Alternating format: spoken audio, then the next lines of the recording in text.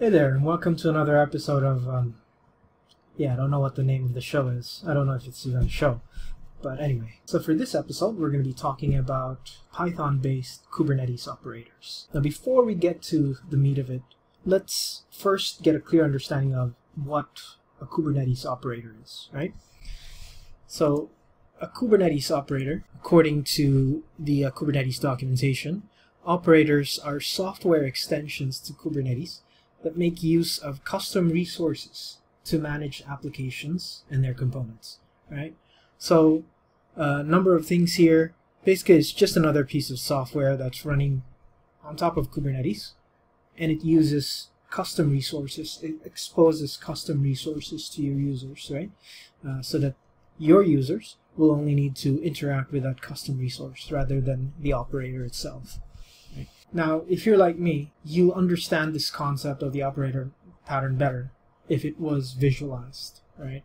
So let's look at it from a visual point of view. So here's our operator. In this example, it's going to be a Prometheus operator. I chose Prometheus because I'm already familiar with how to operate that, and also I'm sure a number of DevOps engineers out there for which this video is, is for them, created for them. They're already familiar with monitoring and therefore Prometheus on top of Kubernetes, right? So our sample operator is going to be a Prometheus operator, and it's written in Python, right? Now, as an operator, what it is responsible for is going to be to manage Prometheus instances inside of our Kubernetes cluster, one or more Prometheus instances, right? In our case, in this example, it's going to be watching all of the namespaces in the cluster for the creation or modification of a specific type of custom resource. In this case, if we create a Prometheus cluster custom resource, this will signal the operator to get to work, right? In this case, the operator is going to create a bunch of objects in the same namespace where the Prometheus cluster objects created, right? One of the objects is going to be a stateful set, which will be responsible for managing the life of our Prometheus instance or instances, right? And then there's going to be a number of config maps and secrets that all are going to be managed by our operator, right? And that's basically how an operator works. It watches for certain events, in our case, the creation, modification of a custom resource named Prometheus cluster, and then gets to work based on that, right? So you as a user will not need to deal with operator directly. You just modify the Prometheus cluster object, and that's it, right? Now, what does this Prometheus cluster object look like? To get started with, in our demo, it's going to look just like this, right? We have an API version, relaxdiago.com/v1alpha1. It's going to be of kind Prometheus cluster, and we're going to give it a name, simple Prometheus instance. And then the spec, we're just going to leave that empty. So that means we're going to use the defaults that come with the operator, right? Later on, we can modify the spec according to our needs, right? So how does this go? So it goes like this. Let me close this one. And let's get straight to the Python-based operator repository that I have on my GitHub account, right? And we'll go straight to the try it out section. Try it out section says run the following command: make image deploy, and then the tag for our operator image, right? So make image really just creates a container image using Docker, and then deploy will also use that same tag to deploy our application. Localhost 32,000 is just a local container registry that I have running in my machine, right? So we'll just copy that command and go to our terminal, paste that directly. And right now, our command is creating the dependencies, creating the image, and now it's gone straight to deploying the operator inside of our cluster.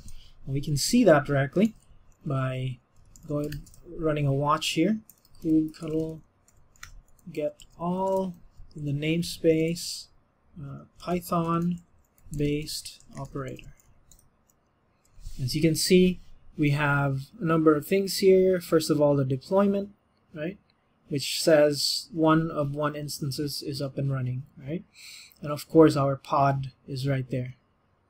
Now let's go ahead and see the logs for that pod, right? kubectl logs f, the namespace Python based operator. And right now it's loaded its kubectl and started watching for events under this API group, right? Basically it's watching, looking, or waiting for the events about the Prometheus cluster custom resource that we created earlier. So what's next? The next part is that right here in the README it says to create the namespace Prometheus cluster, simple Prometheus cluster, right? So we go back over here at the top, clear that, then we're going to say create a namespace, and the namespace is created. Our operator doesn't do anything yet because we haven't created our custom resource. We're then going to change our context so that all our operations from here on out is going to be done inside of our simple Prometheus cluster namespace. Right? Now, note that it doesn't matter which namespace you create the custom resource definition, as long as you create it somewhere, right? Now it says over here to apply examples / simple. Now where is that? It says examples simple. And again, this is the same thing that I showed you in the slide earlier, right? We're just going to deploy that Prometheus cluster with simple defaults, right? So if you go ahead and paste that command here, you see that a number of things are happening down below. Our operator has noticed that we have created a custom resource, and then it went ahead and started running Helm install inside of the container itself. And then finally it says successfully installed Prometheus cluster simple in the namespace simple Prometheus cluster. Right? So what does that look like now? We can look it up over here inside of our namespace, which is the current one already, right? Simple Prometheus cluster. Get all. We can see that our operator has created the stateful set as I showed earlier in the slide. It also, because of that stateful set, it's now running a single instance of Prometheus, right? Easy peasy. And what's next? Let's say you want to scale up your Prometheus cluster from 1 instance to 2 instances, right? So right now we only have 1. Let's watch that so that we can see in real time what's going on, right? Now it says over here, to scale up your Prometheus cluster, just run kubectl edit, point to the our YAML file, and then it'll open up our editor. We need to go to replicas and change the value of that one, quit, save, and then see the number of Prometheus pods scale accordingly, right? So we're going to paste that. No, not that one. We're going to paste this, kubectl edit -f example / simple.yaml. That opens our YAML file for that resource, and right now it only says 1 over here, and we can modify that and say we want 2 replicas, right? We save that, and immediately our operator notices the change, and it starts creating the second instance of our Prometheus cluster. It's that easy, right? And again, you know, if we want to edit or make some changes to our Prometheus cluster, we just have to modify that custom resource that we created earlier. In this case, if we want to delete the Prometheus cluster while retaining its data, right, we can just go ahead and run kubectl delete f examples.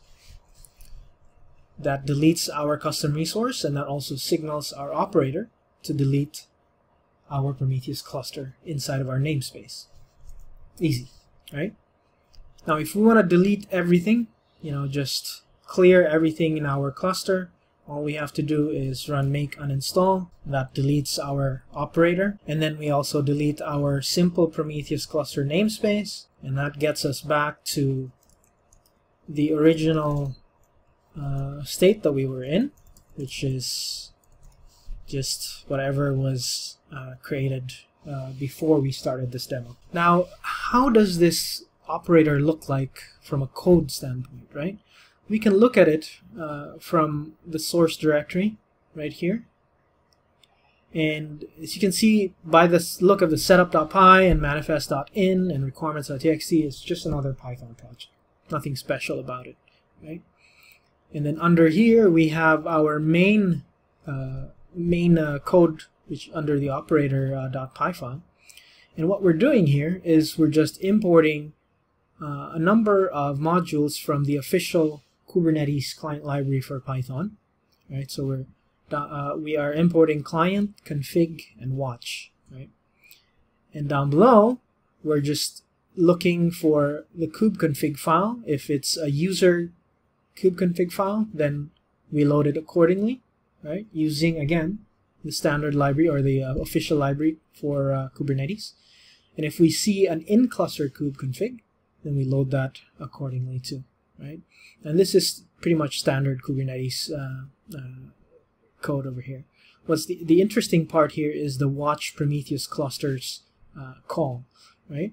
So after everything has been loaded and our operator is ready to communicate with the API, we then call watch Prometheus clusters, which is the code down below. And now the code down below just basically says, start logging things, that something's happening, and then we load the custom objects API, which is documented, the code is further located in the Kubernetes client repository in GitHub, right?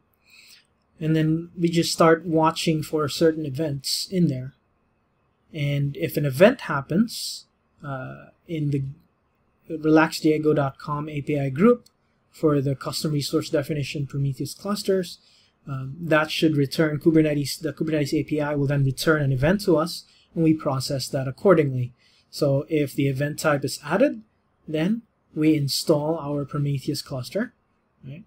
If the event type is deleted, we uninstall it. If the event type is modified, we upgrade it accordingly, right?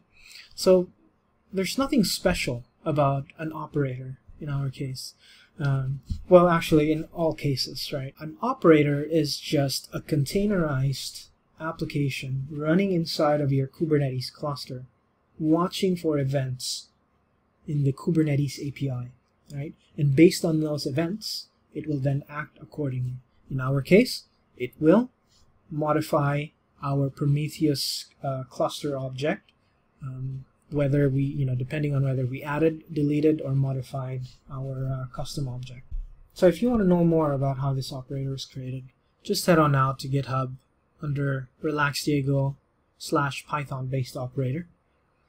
You can read through the README, which I tried to make as clear as possible so you can follow along. You can look at the dependencies. There's just really 3 dependencies over there. You can even use micro k8s for testing out this operator. Highly recommend it. And then, just follow the steps over here. By writing your operator in Python, as I did over here, you can quickly prototype your idea.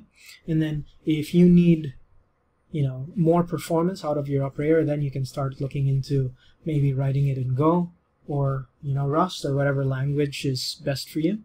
But starting out with Python is actually a pretty good idea because, you can get started with something that you're already familiar with.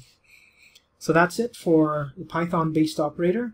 If you have any questions, just, leave me some comments or ask, in any of the social media accounts where I'm posting this video. And, keep playing around and have fun. All right. Take care.